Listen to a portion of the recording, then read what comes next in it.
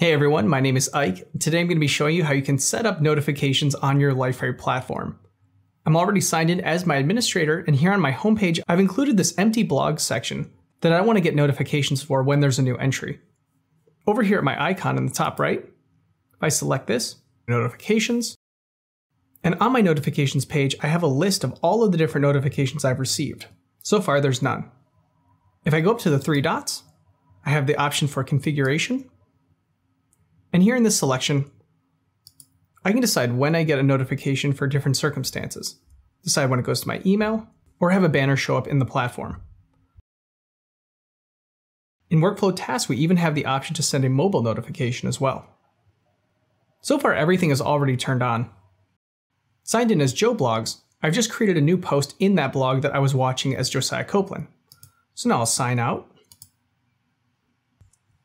and sign back in as Josiah.